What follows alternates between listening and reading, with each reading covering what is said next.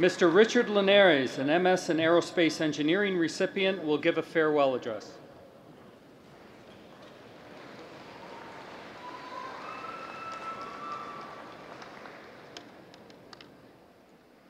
Congratulations, class of 2011.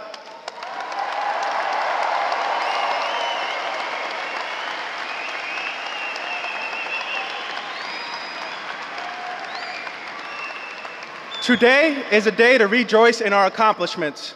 This moment seemed like it would never come, but finally it's here. And what started as a dream is finally a reality. For most of us, this moment became real when we turned in our last project, or our committee members stepped out of the defense room and extended their hands for a congratulatory handshake. A feeling as if a weight was lifted off our shoulders. To know that we're finally done, The well-deserved period of jubilation that followed was shared with fellow classmates that have become near and dear friends. You deserve it! This was not an easy task. Many testing moments which were overcome with the support and encouragement of our family and friends. But the road does not stop here. As you depart from this great university, you take on the responsibility of the new generation of engineers. Your life's work will drive this country's economy as you think up new and innovative ways to solve our society's problems. Consider yourself privileged. While you're living in a period of tremendous growth in knowledge and technology, you're also entering one of the most productive economies that this world has ever seen. Combined with the world-class education that you received at this great institution, each and every one of you has tremendous capability. But you must remember to believe in yourselves, have the courage and clear purpose to be an integral part of progress. We must not forget that 50 years ago from this day, a young president made a dramatic and ambitious challenge to a nation to send an American safely to the moon before the end of the decade. This challenge was courageously accepted by an army of NASA engineers and scientists with only an average age of 28. The decade that followed saw a great national effort to achieve this goal. The new technologies that resulted ushered in the modern world we live in today. And in the words of our current president, sustaining the American dream has never been about standing pat. It has required each generation to sacrifice and struggle and meet the demands of a new age. And now it's our turn. Class of 2011, now it's your turn. Congratulations, class of 2011.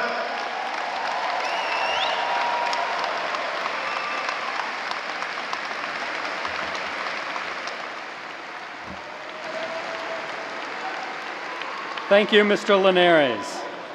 Immediately following the recessional, you are all invited to receptions honoring graduates, families, and friends. Light refreshments will be served. Receptions for chemical and biological engineering and electrical engineering will be held in Knox Hall. The departments of industrial and systems, engineering and mechanical and aerospace will gather in the student union. The Department of Civil, Structural, and Environmental Engineering will hold a reception in a tent outside of Ketter Hall. The Computer Science and Engineering Department will meet in the Student Union, room 210. We ask that everyone exit this arena upon completion of the ceremony to allow the staff to prepare for the next ceremony. Thank you to the Buffalo Brass and Ms. Jennings. Ms. Jennings will now sing our alma mater and be accompanied by the Buffalo Brass Quintet. The words to the alma mater are on page 20 of the printed program. Everyone, please rise.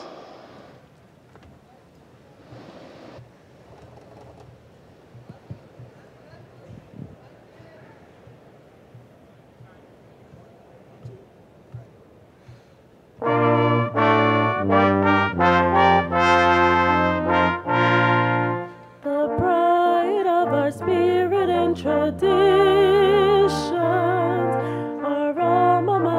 truth the name declares.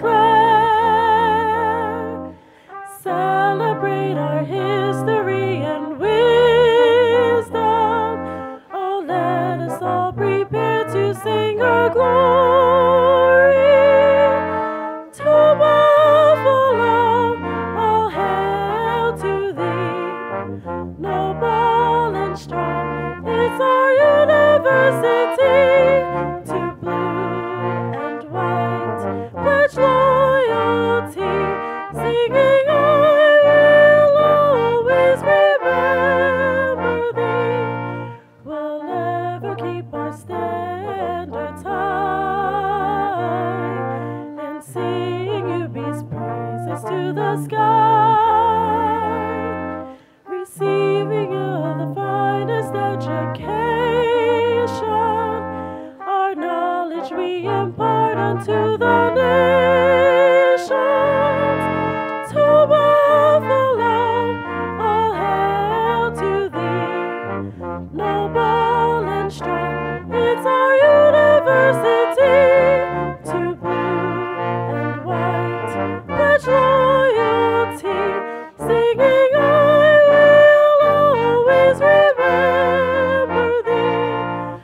Our friends we made with ties that bind, a union of our spirit, heart, and mind. Together we'll continue life's journey. Oh, may the Buffalo forever be. To Buffalo, all hail to thee, noble and strong. It's our university. To blue and white, pledge loyalty, singing, I will always remember thee.